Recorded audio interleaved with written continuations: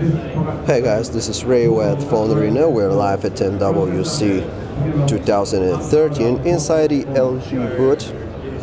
And right now we're taking a look at newly announced TabBook tablet convertible here. It's actually not similar to Asus's transformer line in that it's the tablet portion does not separate from the keyboard.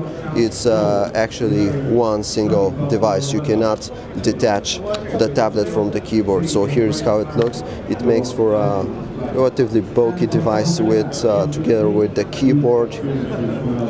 So we guess that's a bit of a disappointment for some of you, but you know, that's the form factor that LG decided to use for this device.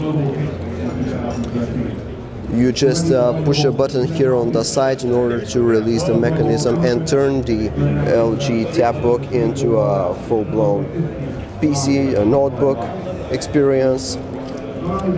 The TabBook, I'll just give you some background information here, comes with a fairly large 11.6-inch IPS display.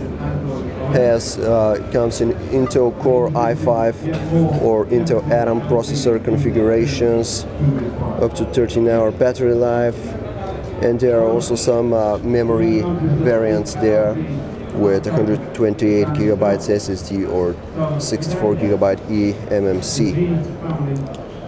The tablet runs the full Windows 8 Pro experience, as you can see, and it's very smooth here. This is with the Atom processor, so we're glad to find that it's managing to deliver a pretty decent user experience here. Nice fluid performance, at least when it comes to the core portion of the operating system. The keyboard feels